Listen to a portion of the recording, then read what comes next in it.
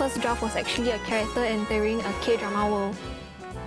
So like with that first concept idea, I spoke to my lecturer, and after a few discussions, we thought of like how about going to something that was closer to my roots. So for the fictional world, we chose to do Bollywood. It's very unconventional in its genre that really attracts me to wanting to do a Bollywood film. Like, I like the idea of that. It's definitely the concept of Bollywood. First, I envisioned the character of Amir to be a Shah Rukh Khan type. Anwar come in, the moment he started dancing, it's like all his charm, like all the charm of Amir came out. He broke out of the mold and he created what is an Anwar type. Like positive and happy towards everyone. He is the only person, right, that at 4 a.m. in the morning still can be dancing, singing, laughing and cheering. He's especially dedicated to the film. Even when, like, let's say we had slight script changes, then we had an additional fight scene, right? He just took it in stride. Even though the character Liz may have similar traits to what I might have as a person, but I feel Dorothy took the character Liz and portrayed it in her own way. We loved her comedic timing especially. She would actually come up with jokes on set that we didn't think the lines would become jokes and end up, it's quite a collaborative, impromptu process. The moment Gurdev walked through the doors, we knew that that would be our Shanti.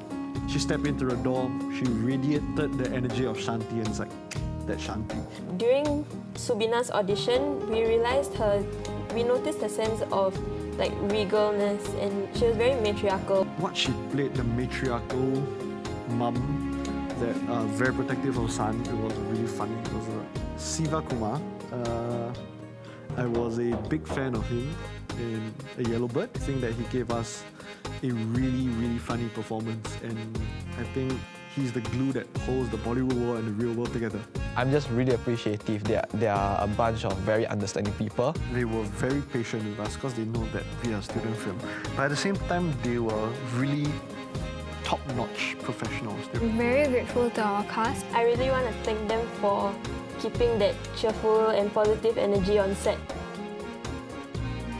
For Lisa's wardrobe, because she's a Chinese girl, I want to incorporate a bit of Chinese elements. For example, the blue outfit. The draping style for the shawl technically isn't something you actually see in Bollywood. For Shanti, she's the main female lead of the Bollywood film itself. She just had to look very elegant. For the choice of colours, purple was something that stood out from the set design. For the pink outfit at the fountain, called the lehenga, every Bollywood movie, they change their outfit in different scenes. For Mother, she's kind of the villain, so to show the contrast that she's the evil kind of character, I had her wear black instead. Zoe, the production designer, came up with this fantastic idea that fairy lights are the linking factors. It creates contrast between the two worlds where the Bollywood world is colourful and big and bombastic and contrasts with the real world. There are some difficulties at conception to create the Bollywood world. Not knowing the genre well enough. At the time, the group of 9, only about 1 or 2 are really Bollywood fanatics. It's a very CG-heavy film. We didn't realize that during pre-production. I didn't really have a clear understanding of Bollywood. Firstly would be the amount of logistics that had to be planned for this. Starting with songs, choreography, dancers, and all the extras that we need to have. Because I'm in charge of the wardrobe of each and every character, so it's hard for me to bring out their character and the style of Bollywood. It's definitely the songs, because what is a Bollywood movie without Bollywood songs? I think one challenge would be I didn't have a lot of contacts, like people that I know when going into this. Try to nail that perfect take where the motion is correct, the focus is correct. Masking is such a painful thing. Dates and times, I still have tried to get things at the last minute, like transport and things like that. We could not use most of the lights that we actually use for the film because I really do not know how to use them. I'm not used to overnight shoots. Once we found a composer, we realized that there was actually a lot more that we needed to do. For instance, find an arranger. The process of the song composing and like song arranging. There was once where I forgot to bring one of a key wardrobe. Having to plan the schedule according to the dancers' availability. Like those dollies and those like easy rig and all that, right? It's generally slightly harder for me because of for one, I don't have as much upper body strength, and two, it's physically taxing. Dancers also mainly speak Hindi. That caused the language barrier between us. Like, it was a challenge to wrangle so many people at one time, because like once you put them in position and everything, you turn your back and then like... I wasn't really confident with this role of sound recordings because like I wasn't very good at it. So like Justin managed to help me get someone from outside who mentored me and taught me a lot about sound recording.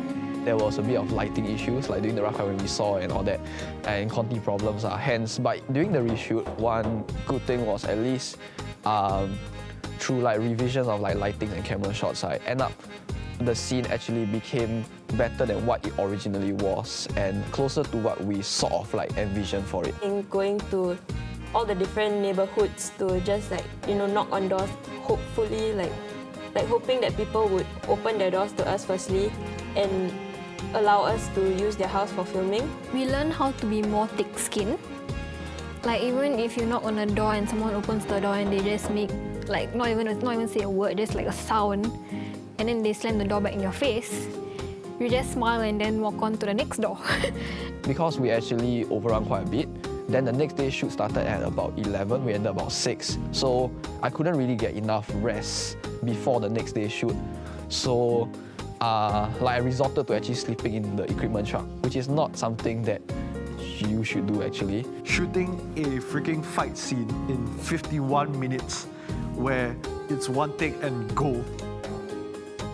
For the first take, we had like the red cloth over the cam, then we were like, let's stand around cam, then we like, I actually thought you're supposed to do that every shoot day. I think by now, everyone in the whole team are an expert in untangling fairy lights. On a house recce and we're like, okay, let's move on to the next block, and we see a mini mart. Everyone's like, okay, should we go? But like we're thinking like, who's going to be the first one to say let's go to the mini mart? We're running short of time. The baby oil was on my mag liner, and the camera crew can't touch the baby oil. So Zoe, the production designer. I didn't want to do this. Hi Zoe, what are you doing? Let's think. They're applying oil on me. Oh, what? It's about having fun. It's like, it's our last project and just taking advantage of this to like express your creative. A bunch of people who never watched Bollywood film start to embrace their culture.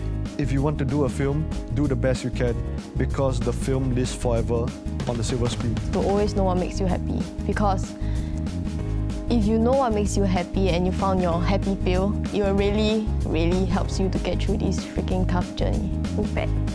Be prepared mentally, physically, even spiritually, because like you never know what can hit you.